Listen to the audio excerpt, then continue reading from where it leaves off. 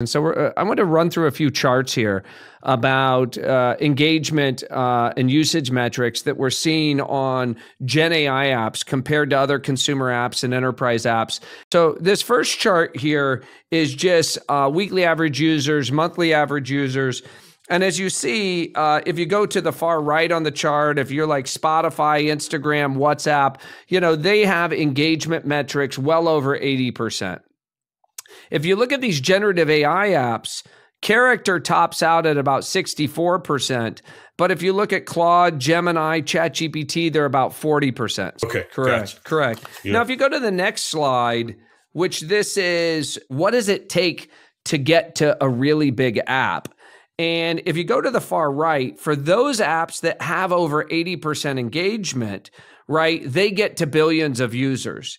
But apps with much lower engagement, and this all stands to reason, those apps tend to cap out, right, at tens of millions or maybe 100 million users, right? And like one of the early warning signs that you were talking about, this engagement doesn't look like it's the type of engagement that is commensurate with really growing your user base.